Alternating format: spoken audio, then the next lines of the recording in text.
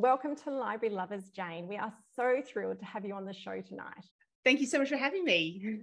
Look, to start off, can you tell us where you're talking to us from? Yeah, sure. So I'm in Melbourne, where I live. Specifically, I'm at home. It's actually kind of bed and bath time in our house around now. So I'm hiding in the spare room. To be honest, it's not hugely glamorous, but it's at least it's got a door I can shut and keep everybody else away. Oh, that's fantastic. Well, I'm coming to you today from Southwest Victoria, and we have had the most glorious sunshine today. It's a real treat, isn't it, to have that spring weather coming through? Yeah, it is, and especially where so much of the state's really suffering with the floods and things. So yeah, we've been very lucky. It sounds like where you live as well. So yeah, that's it's good to be it's lucky that not we haven't been affected by that as well. Goes out to the different people that are impacted by that. Now, Jane, your new book, Exiles, immediately shot to the top of the bestseller list, and it's held very firmly in that #1 spot. Firstly, huge congratulations. And secondly, can you tell us how you celebrate successes like that? Is it champagne? Do you have a big party? Do you buy something special? Because I know that some of the authors, Natasha Lester, for instance, she buys herself something special from Tiffany that reminds her of each book. Is there anything that you have a tradition with your books when they hit the bestseller charts? Do you know, I don't, and you've made me think that I should actually, because it's absolutely is something we're celebrating, and it's so lovely to see kind of readers and library borrowers and booksellers embrace the book. So I mean, it absolutely is a moment worth marking. I have to say, normally when the book comes out, I'm on kind of a book tour, so I'm not at home. I'm kind of usually in a hotel somewhere about to do an event that night. So that's kind of what happened again this year. But you've made me think I really should actually get that champagne on ice, I think. I think so. And you have done some very extensive touring as well. I've seen you all over the place. You've been a very busy lady. Yeah, and it's been great. I mean, it's so good because last time, especially when the Survivors, the last book came out, I was in lockdown in Melbourne, as a lot of people were, and so I didn't get a chance to even leave the house, and I never even saw the book, in a library or in the bookshops until I think like November or something, like months later. So it was a very kind of solitary experience. So it was really, I think, extra special this time to kind of be able to get out and actually, meet people and I don't know, just see the book in the wild. So I think that's a really important moment as an author. You would know when you actually see it out, that's when it kind of becomes real, I think. It does. And then I'm sure that when you're out and about that you'll just see people reading it on trains, on buses, just sitting down at the beach in the summertime. You'll see lots of people curled up with this good book, I'm sure. I hope so. I actually rarely see. Sometimes I can sort of count on one hand the amount of times I've seen people. Actually, I've seen like a couple of times on the tram. I saw someone actually at the hotel where I was staying when the book came out, reading it by the pool, and I was like so tempted to kind of. I don't know. I don't even know what I would have said though. Are you enjoying it? I mean, like, what if they, it puts them in the spot a bit. So, but it is really fun. The occasions when I kind of do see someone reading it is just it's so like surreal. But yeah, it's great. Well, if it's any indication, I've spoken to quite a few people in the last few weeks and said, oh, we've got Jane coming on Library Lovers. And so many people said, oh, I've just bought myself a copy, or I've just started, or I've just finished it. And I'm not sure if it's only because I have lots of friends that are very book loving and love a good read, but it certainly happens to be the book on everyone's lips when I'm speaking about books. So I think that kind of, is a huge credit to the fact that you write such wonderful books. Oh, that's really kind. Oh, thank you. And say thanks to your friends as well. That's lovely. Now, as I said before, it is a spoiler-free zone here on Library Lovers, but I can say that I particularly liked the very satisfying ending of Exiles. And I know you're a really dedicated plotter as well. And as someone who has just handed in, first draft manuscript, and really wishing I'd done a bit more plotting when I'd done that. Can you please share with us some of your wisdom when it comes to plotting? Oh God, yeah! Congratulations on completing your first draft, by the way. I know that's kind of a big moment, isn't it, in like the process? So yeah, well done for reaching that. I think, yeah. Look, for me, I mean, I've always leaned towards being a planner. I just personally find it allows me to be more creative because planning the book in advance, it allows me to test out ideas without committing to the time and effort it requires to write the words. So, I can try out an idea in planning form and see, is this the best route, or is there something better? And I can kind of, test quite a lot of different, routes for the book to take, because you only have a limited amount of creative energy. And I think if, it's better for me, I find, to save that until I'm actually sure that the plan is exactly where it needs to be and I know what's going to happen. And then I can really focus it on that point where it really matters.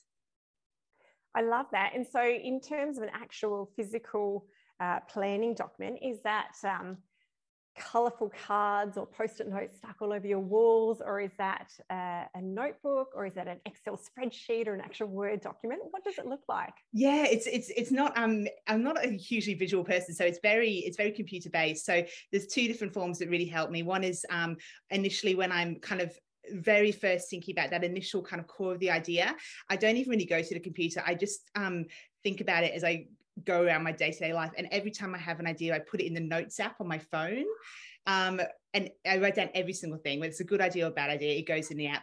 And then when I've sort of got to the point where I feel like I've got quite a good idea of the kind of beginning, middle, end, and some characters, I need to start committing it to paper, then I will take those notes and I put them in a Word document in sort of the best order I can. It might be by character, it might be by chronological, if I can sort of make that work, and that will then expose some of the gaps, and then I try and sort of fill those gaps. So it's all very much on the Word document, and then I would spend a long time, like months and months, with that Word document, just fleshing it out and expanding until I've sort of got a chapter by chapter plan by the end. I love it. And I'm going to try and take some of that down so that it can make the process a little bit easier. We have lots of people who are very keen writers that tune into Library Lovers too. So I'm sure there'll be some people, trying to use that information to their advantage too.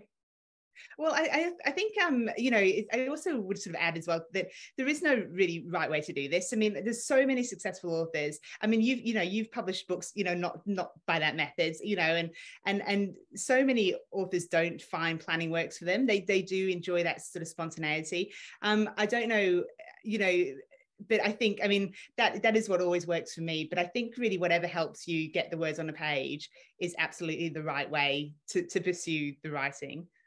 Yeah, absolutely. I fully agree with that too, Jane. Now, I'm a keen baker and a green thumb, and I always like to share what's happening in my kitchen and my garden and during Library Lovers. I'd love to know what's happening in your kitchen or your garden, Jane.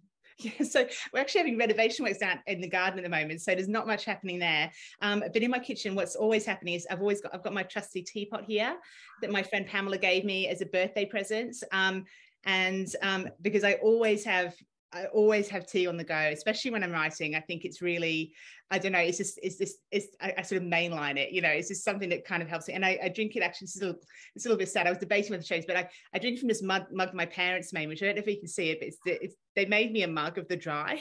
So that is fantastic. So I sort of drink it from this. It's quite a good mug, and it sort of gets me in the headspace a little bit. So those are kind of my kind of writing rituals as far as I have them. I like that. Well, I've been baking from a new book. It's coming out by Amelia Jackson, and it's called First Cream the Butter and Sugar. And it is a beautiful, glorious book. It's out in November, but Amelia was one of the MasterChef winners that came back recently, but they've just got some really, really beautiful illustrations and whatnot. And I made these brownies, and she had them in a checkerboard pattern. So it's just simply every second slice has got icing sugar dust on it. But I tell you what, my children are very excited about the second that we finish Library Lovers and the camera goes off, those brownies will be their dessert. So they're all excited about that. And that's been great. Now, if people wanted to ask a question of Jane or of Richard or of Nadia tonight, you just need to pop your little questions in the chat function. If you have chat enabled in your settings on Zoom, sometimes it can be a little bit glitchy, but otherwise you can direct message them through. So the other question I wanted to ask is libraries. They're always really special to writers. Jane, can you tell us something that makes libraries special to you, whether it's from your time as an author or a mother or as a little girl? Yeah, I mean, I have a really active relationship with the libraries at the moment. I mean, I always have, but particularly now, now I have kids. So, I mean, I have to say one of my favorite things is what I currently do now, which is every Monday, me and my son Ted, who is 2, we go to the story time. Kids, they love it. You know, we do so like fun stories, and some people do parachute work, which is a lovely sort of treat at the end. And it's such a kind of lovely morning. It's a great way to start the week. And I think the reason I do it is because I really want my children to have really positive associations with that. And I mean, it's such a great way to kind of, because he thinks it's fun, it is fun. Like, it's fun for me, it's fun for him. And I hope that will be something that he will kind of carry with him as he gets older. Yeah, I think that's fantastic, setting up those beautiful memories and associations with books and libraries and fun things to do with mum. That's lovely. Now, back when I was considering segueing from journalism to fiction, I mainlined lots of podcasts, and one of the very fantastic pieces of advice that I received early on was from yourself, Jane. And you were talking about studying, and it was just a prompt that I needed to sign up for a Write Your First Draft course. Now, for the other writers that are listening today that are a bit nervous about, putting money towards studying the craft of fiction, or perhaps they feel like it's something they should instinctively know, especially if they've worked with words, can you please share that lovely piece of advice that you gave back years and years ago about investing in your craft? Yeah, I mean, I think that the longer version of this answer is, I think probably is the TEDx talk I think you're referring to, which is about a sort of 10-minute talk. And I kind of talk about sort of the process behind creativity, and how there's a lot of skills you can take from your everyday job. We all have skills that will help us in writing, because my experience is that writing is a skill like any other skill. And it's things like playing the piano or learning to sew or learning to dance, and it's not something that is realistic to expect that just because you love it, and maybe you've even worked with it in a different format, that it's completely not only acceptable, but I think advisable to try and hone that skill and accept that there will be a learning process. And so for me, that came in a form because I remember wanting to write a debut novel, and it's such a scary place to be, because it really is like a mountain to climb, and being able to break it down and get a little bit of advice or help or motivation in any way that works for you is worth pursuing. So for me, that took the form. I did a short online course, which was great, but I think any online course would have done the same thing, because what it gave me was that external kind of deadline, and a little bit of like, even if it was artificial pressure, it was that expectation that I would submit my chapters when I was expected to, and be working on this novel. And I didn't know at the time. I felt like, I don't know if I can write a novel, but I know I can do my homework. And that was kind of the sort of the help that I got with that. But I think, and I'm sure you would have found this too, that when, writing, it is a developed skill. And each time, me and my whole planning process and the way I approach the books and everything, every single time you learn something new. And the great thing is you get to take that with you to future books. So, as hard as it is, especially that first time out, it will never be that hard again, because you will gain those skills. So just give yourself the time to, and give yourself permission to work through it, and know that you can get better at it. Yeah, I think that is really important, because it is a long process, but if you've got those little bits of those deadlines and that self-belief, and someone else cheering you on as well from the sidelines, really does make a difference. Yeah, absolutely. And that's right. And I mean, I think it's sort of, it is really daunting committing to doing that big time and effort is taken for a novel. But I mean, the rewards are so, if it's something you've wanted for a long time, I mean, you know yourself, I mean, the rewards of finishing that first manuscript is just, it's life-changing. I mean, it's still one of my favorite moments in the whole process, that day when I kind of finished my first draft. Those words, the end, for the fact that we've got 100,000 words in every book, those last 2 that you write, and they don't even make it into the finished published copy of the book, but they are so important, aren't they, to an author? Yeah, absolutely. Beautiful. Now we've got lots of questions flooding through. There's plenty of people listening from Beachport in South Australia, which is wonderful. We'll get to a couple of the questions in a moment. I've got a couple more. Firstly, Jane, I'd love to know, do you have an Australian book recommendation that you think people might be interested in picking up and reading? Yeah, I do. I actually, this one is I love this one. It's Sally Hepworth. This is not the cover, the Australian cover. The Australian book is out. This is a proof cover. So it doesn't look like this, but Sally Hepworth, The Soulmates. And it's out any day. I think it's out this week, actually. And it is so good. If you know Sally Hepworth, she writes these really cool, fun, twisty kind of domestic noir, you know, like readable with like just the right amount of kind of grit and great tension, really page turning. I love this one. It was about a family that moved to a clifftop house, and quite quickly they realized that it's quite a, this sounds worse than it is, it's quite a popular suicide spot, and the husband gets involved with talking these people down, and he manages to save almost all of them except for one. And it's about the kind of relationship that, you know, that sort of unravels from there. It was great. So Soulmate by Sally Hepworth is my, check it out. It's coming out like any day now. That's fantastic. I've loved Sally's books, and I know that she's doing a lot of touring as well, and some of her events have also sold out. So people should get onto her website and have a look if they want to try and catch her in person. Now, I think we've got one more question before we go to audience questions. The Dry was absolutely brilliant on the big screen. I loved seeing the movie, and I got quite excited. I got shh by the audience because I was saying to my friends, look, there's Jane. There she is over there. That's her walking behind the funeral ceremony. Now, what was it like being an extra on the movie set? And will you be on the next movie, Force of Nature, is being turned onto the big screen too? Firstly, thank you so much for spotting me, because that is so rare. Because it was, how was it? It was long, but no, it was great fun. It was so fun. So I got to go on the set for The Drive for 2 days. You know, see the cast and meet, you know, Eric Bana himself, which is, you know, always a great day. And then sort of we got to be, me and some of my friends and family got to be in it.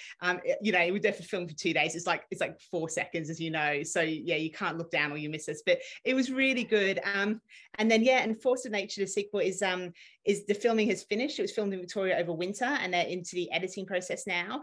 So I'm not in this one, unfortunately. We tried to make it work. Just the timing, it was over school holidays, and there weren't that many scenes without the core, with a lot of scenes just had the core cast. So despite best efforts, I'm not in this one, but I did get to go to sets and kind of again meet, you know, my best friend Eric Bana, you know, and see it looks good. You know, the setting was beautiful, and they seemed really happy with what they were getting. So yeah, I haven't seen any footage from it yet, but fingers crossed. It's the same team behind The Drive, so I'm really hopeful.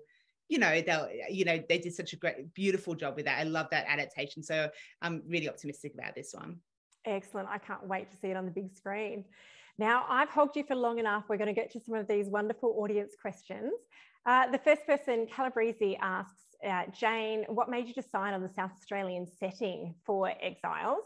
And have you visited the SA wine region? I know the answer to this one, but I look forward to hearing it from you. Yeah, I absolutely visited. My gosh, yeah, try and stop me. I mean, one of the best parts is research trips, and I have to say this was one of the best research trips. So the setting was just gorgeous to write about for Exiles, and part of the reason. I mean, it was a few things. So sort of the creative reason was I really wanted a place that had, you know, like with any mystery, Exiles has a few sort of dark threads running through, but it's got a lot of light in this novel as well. And I wanted a place that really, you know, reflected that. Falk he's a small town guy at heart. I wanted a setting that kind of reflected that sort of aspect of his personality. And also he's reunited in this novel with Greg Grayco, who we met in The Dry, whose family is originally from South Australia. So that was kind of sort of turned my head in that direction initially. But yeah, I loved that research trip. It was so fun. It was such a beautiful setting to kind of bring to the page. Absolutely. And speaking of Falk, Aaron Falk, played by Eric Bana in the movie, but an absolute superstar in 3 of your books.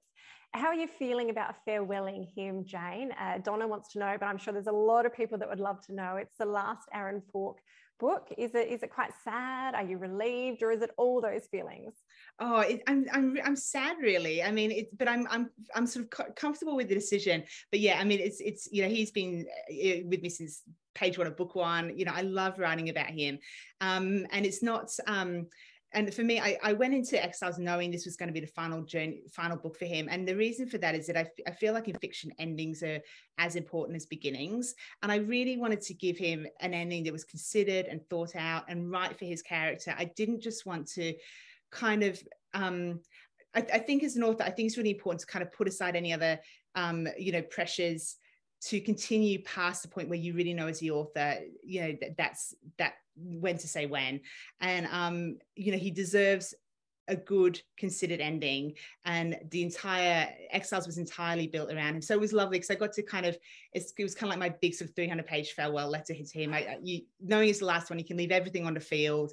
Everything was in there, and I'm really pleased with how it kind of came together. So I wanted to, it was exactly the sort of book I kind of hoped it would be when I first thought of it. I think it's a wonderful farewell, and for those people that haven't yet read it, they'll be very pleased with Aaron's ending. Deb has given a bit of a shout out to Monica, and her kids were young 10 years ago. She said she does a fantastic job of it, as well as a side gig in stand-up comedy, which is exciting. Oh, we've got to know that. That's good to know. That would make for a very good children's entertainer and keeping their attention. I can see why she'd be popular. Yeah, absolutely. Yeah, it doesn't surprise me. She's very good. I say, if you can keep the attention of 3-year-olds, I think you can keep the attention of anybody. So absolutely, a very tough crowd. We've got a question from Lou, who's an aspiring author in Mudgee, and she says, 2 of my favourite writers. Well, that's lovely. Thank you, Lou. She's currently reading Denzian, which is by James Mackenzie Watson, a fantastic new rural crime voice, isn't he? She wants to know what else you're reading and your reading choices when you're drafting your own work, as in, do you read in that genre still? Yeah, no, it's a great question. And the answer is no, not really. I actually, I think the biggest downsides of becoming an author, I don't know if you find this, but my reading has kind of falls off a cliff when I'm writing. I find it very hard to keep my story in my head and then engage in the way I need to with a book. So I find myself kind of going back to sort of to my old favorites, books I've read before.